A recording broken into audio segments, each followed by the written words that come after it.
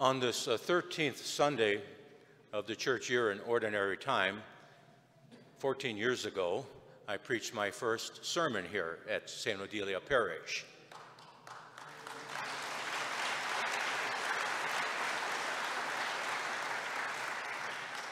And 2 weeks later, my first sermon as pastor. And we now come to the last sermon as pastor. I have to admit I was a little disconcerted by the announcement in the bulletin that it said the pastor will give his farewell homily at the 9 o'clock Mass, after which the choir will sing Praise God with great joy. So my first sermon, how many remember what I said back then? Okay, not too many. One of the things I did was to answer a question I had been asked since my arrival here the 1st of June to work with the Croziers for about a month. What is your vision for this parish? And I said at that time that I imagine a parish as a community of disciples, characterized by union of minds and hearts in the work that Jesus has given us to do. And I meant that we prayed together, we worked together, we learned together, we have fun together, we laughed together. And a parish reminds us that we are a part of something far larger than ourselves, a great community of saints. And some of our brothers and sisters in faith have already completed the earthly portion of their baptismal journey and rest in the divine presence. And the rest of us are on the road and charged in the meantime with the task of helping each other on that journey home. And so a parish means having companions on that road. A parish is a place, among others, where we learn together what makes for happiness in that world to come. Faith in Jesus Christ as Lord and Savior, picking up that cross together and walking behind the Lord up that road to Calvary, because many hands make any burden easier. In a parish, we can learn together that it is in giving life and love that we receive life and love here, and its abundance in the world to come, that we don't squander life and love when we lavish it on others as we die to self, but gain it back in abundance. Now, during the course of the nearly half a century now in priestly ministry, I have had the opportunity to study many of the call narratives in the scriptures. And we might say that the scriptures give us a picture of a God who calls, who invites, and who does so with some very strange people. One of the earliest call narratives is found in the 17th chapter of Genesis, and there God appears to Abraham and tells him that he is to become a great nation, that God is about to establish a covenant with him that will do that. And Abraham hears the promise, he prostrates himself on the ground in front of the divine presence and laughs and says to himself, can a child be born to a man who is 100 years old? Or can Sarah give birth at 90? And Abraham doesn't laugh alone. In the very next chapter, 3 divine visitors appear to Abraham and repeat that divine promise. And this time Sarah overhears, and what does she do? She laughs. And then God says to Abraham, why did Sarah laugh and say, shall I bear a child old as I am? Is anything too marvelous for the Lord to do? And they do have a child. And they named the child Isaac, Yitzchak in Hebrew. What does it mean? What does Isaac mean? He laughs, right? He laughs. Who laughs? Well, every Hebrew name has a divine element attached to it, meaning God or Yahweh or one of the particles for the divine. Yitzhak is a shortened form, but even shortened forms, even Hebrew names that are an abbreviation or a nickname, we might say, the divine element is to be understood. And so Isaac really means God laughed. So God had the last laugh after all. Is anything too marvelous for God to do? God began it all with 2 people as good as dead, as Abraham notes. Is anything too marvelous for God to do? I started my priestly ministry at Immaculate Conception in Columbia Heights, and one of my classmates was from that parish. And we visited the parish one day and talked to the priest there, and after that visit, I said, I'm not going to come back to this parish. And my first assignment, Immaculate Conception Parish. And then after 5 years, and I have to admit I enjoyed it a lot there, after 5 years I was going to move on to another parish and more parish ministry. When I left the seminary, I said, I'm never coming back here again. And so my next assignment, the seminary, for 20 years. And after 11 years, I was planning to leave the seminary to return to pastoral ministry again when a subtle invitation came. You know, why don't you apply for the job as rector, who was retiring that year? And I did so and was accepted and spent another 9 years at the seminary, the place where I said I was not going to return. But I enjoyed it immensely. I enjoyed being part of the important work of preparing the next generation of priests and pastors of the church, including your new pastor that will come next week, his first weekend here. And also the many lay students, the men and women engaged in pastoral ministry on whom we depend for our vibrant and active parishes. And I enjoyed that immensely. My work here came about as a result of a misunderstanding of the assignment board. They thought I had applied, and I assured them that I had not.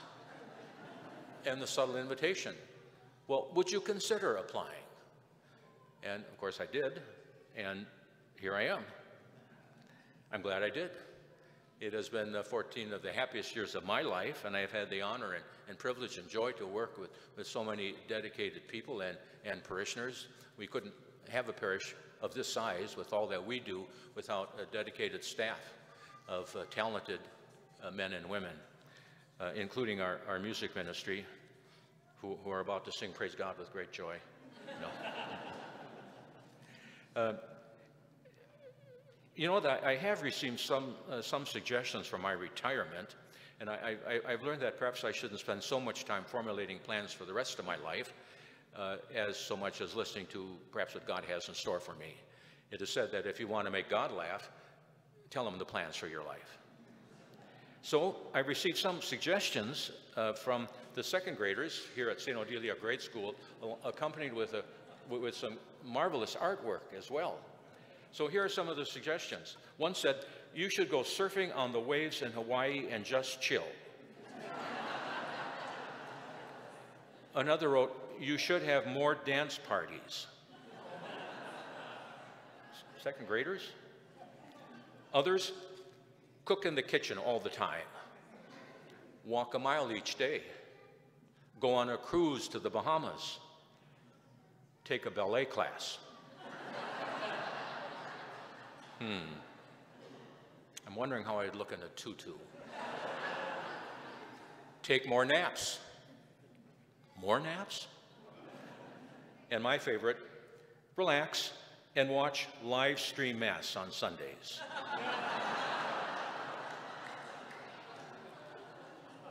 Yeah, Isaac, God laughed. At least they all assume that there was life after retirement. In the past, when I've had to go through leave taking, I thought it was more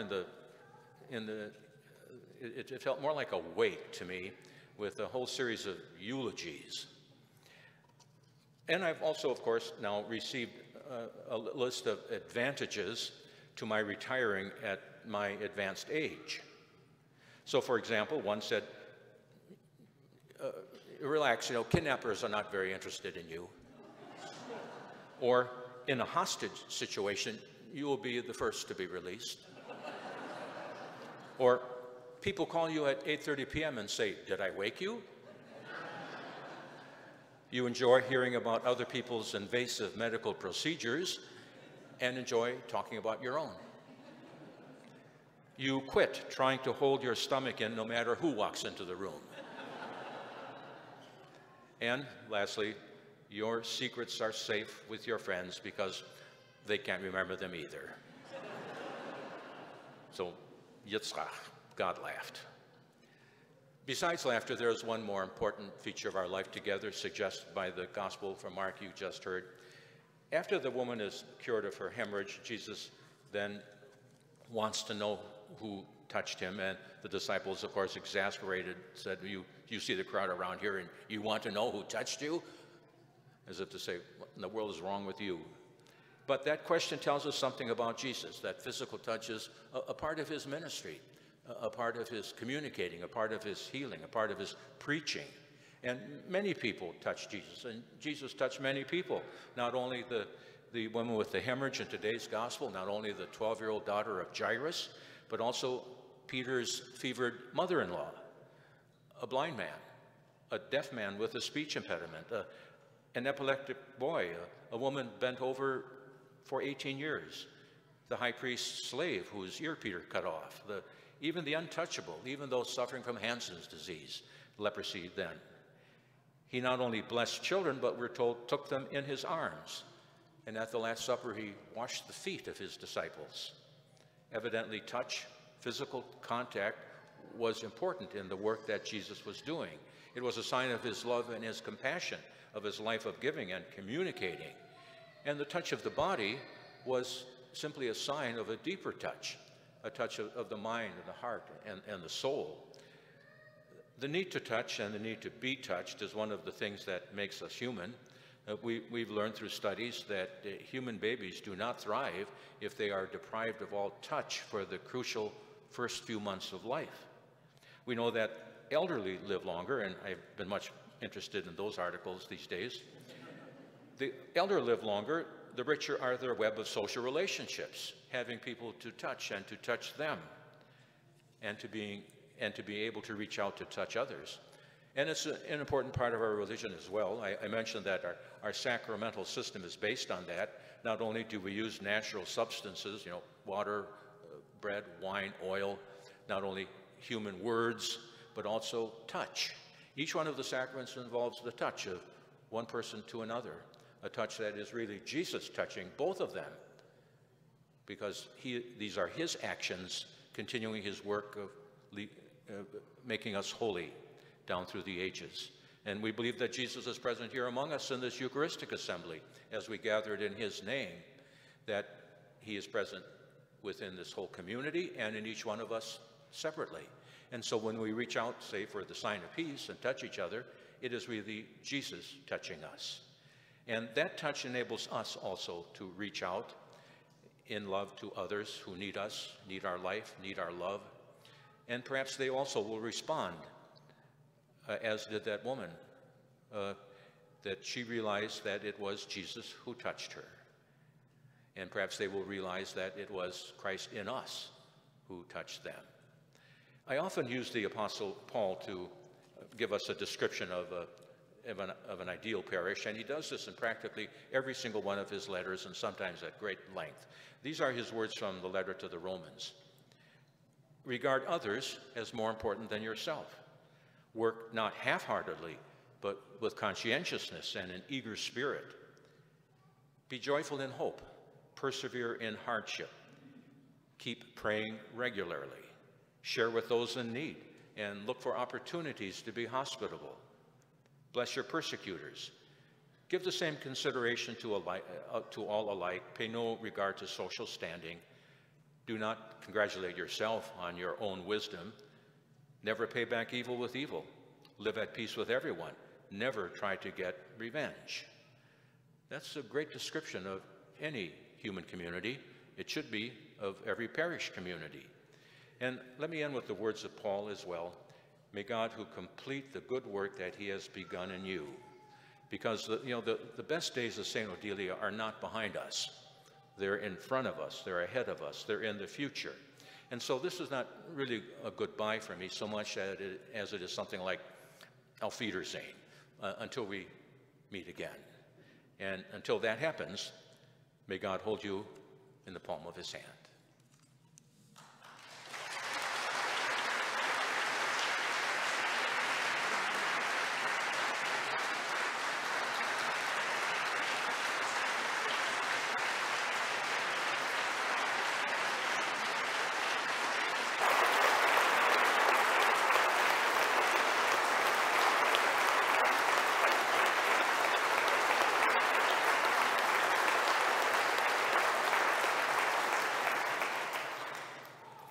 Okay, I'll stay.